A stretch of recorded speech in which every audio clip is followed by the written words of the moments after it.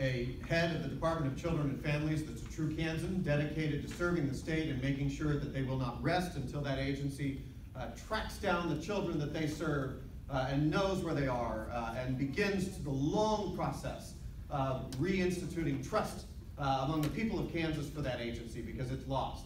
Because frankly, it's been sad day after day to see sad news coming out of the Department of Children and Families. Second, we need a KanCare system that is functioning in the state of Kansas, where we don't see millions of dollars evacuating the state and going to private companies outside of the state of Kansas. And we need a system that is asking the difficult questions of the public health data that we are seeing. Wyandotte County showed up on the list of having one of the highest infant and maternal mortality rates in the country. And the state basically shrugged its shoulders because they're so busy putting out fires throughout the rest of the state government that they didn't do anything about it. That is what constitutes a red flag.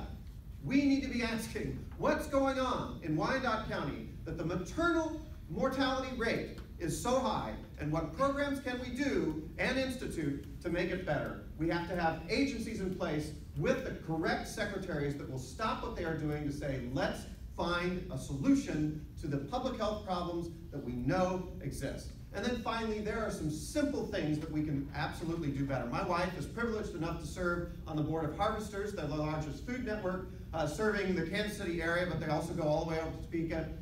It is easy, this is so embarrassing for me as a Kansan to say this, it is easier to sign up for food stamps and help in Missouri than it is in Kansas.